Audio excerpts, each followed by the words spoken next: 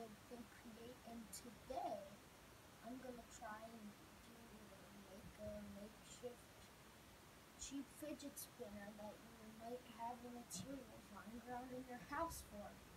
So let's get started. I got 5 cards, just normal playing cards, that I'm gonna use and cut for the base.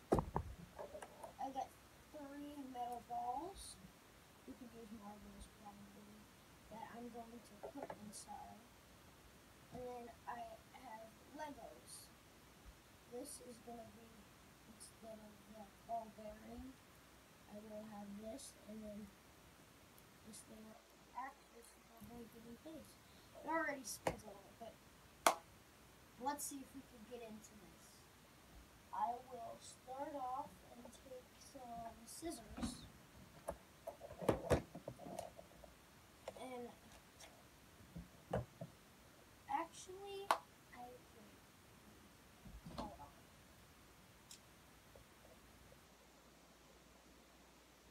Yeah, I will be right back. I want to go get a Sharpie to sort of outline what I'm going to cut.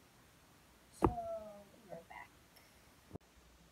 Okay guys, I have a circle marked where where I want this to be. And I don't know if you could see here, but there is a little bit of an indent, so I'm going to cut just before the inside, or just on the inside of that circle. So I will take my utility knife. Ah, it's so hard. What? Scissors. Oh no. I'm gonna be right back once I have stable option to do. Okay guys, so I have the hole cut in the center where it will be. And so I'm just gonna try and safely push this through. And one more overlap. Okay, there we go. It runs smoothly, and yeah, right here, we're fine. I'm going to be putting duct tape over this, so like all these cards don't separate, and I decided to use 3, mainly because 5, that's too much, and 3 seems like it'd be a good thickness, and I hope I have support for the balls. Yeah. So, I will have to grab duct tape, but once again, me being unprepared. So, I'll grab duct tape or electrical tape or something to keep it together. So, I'll be right back for the 3rd time. Okay guys, so I've got duct tape. I'm going to cut this into a diamond shape. So,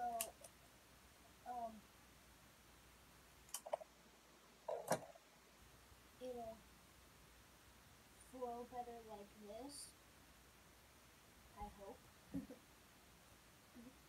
I cut it so it would fit through my fingers. And so now I'm going to actually make this symmetrical.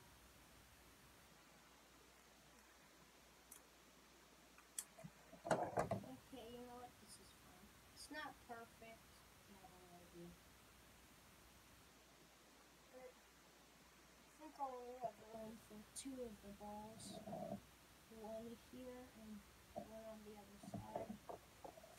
So, once again, take my utility knife. Here.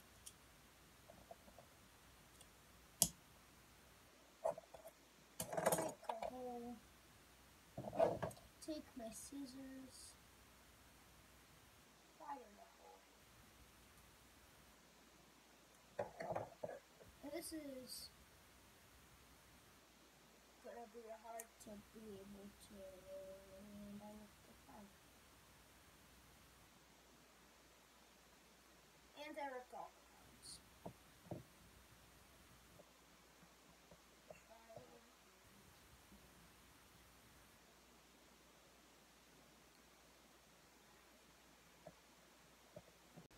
Okay guys, so I'm back and I was really annoyed for a second because it ripped, but you know what? I improvised. I duct taped it all up, right? And then I duct taped in the marbles like this. I cut into these holes. And so, yeah, what I think I need to do now is take this and duct tape it, and put it in there. What I'm wondering though is, can this spin well enough on its own? And the answer is no, it cannot. For many reasons. One, because there is much friction in the way. Like, yeah. If I get this on, it spins really great. So what I'm going to do is I'm going to hot glue this wheel thing onto the duct tape, and then afterwards I'm going to take this and then use things to stop it from sliding around. Okay, so I'll be right back one more time. Okay guys, so hot glue gun's heated up. And so I'm just gonna glue this in place. There's just a piece of hot glue that was on there. So I'm trying to hot glue this in place. Just trying to hot glue a circle around there.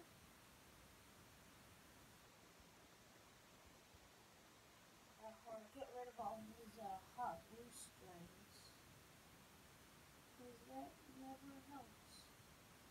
So now I go to the other side.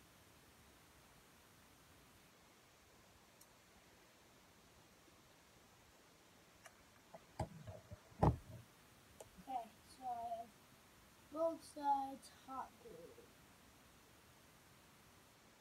And I want to let this set, and I want to unplug my hot glue gun so it can cool down.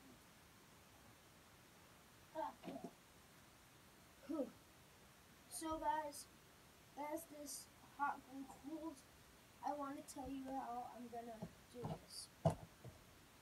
So, as of how I'm gonna hold it, so it can spin best, I'm gonna have it on this, and then on one side I'm gonna put this little loop. It's basically like a Lego washer, I call it.